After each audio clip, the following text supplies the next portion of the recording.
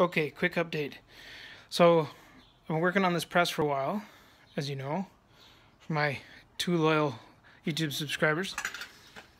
Here is the finished unit. This is the cool part. Whoop, is that, whoop, let's turn off there. I managed, whoops, what's going on here now? To be able to actuate this from the foot pedal, which is great.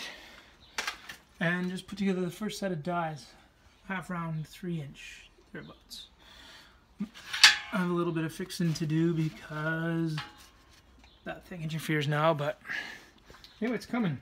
Managed to get enough springs to pull up the ram, and tacked on this little holder here, just with first TIG tag weld on my new machine. Just got a new Everlast 280 amp stick machine with TIG, with pulse and everything, but DC only.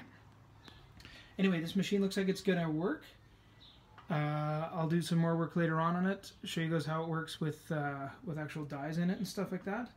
But for now, looks like I got something to get started. I also changed around my charcoal forge a little bit. I had tweaked up the burner and stuff on the gas forge, and put together this idle circuit, so you can go full blast or just down to minimum, just at the turn of this.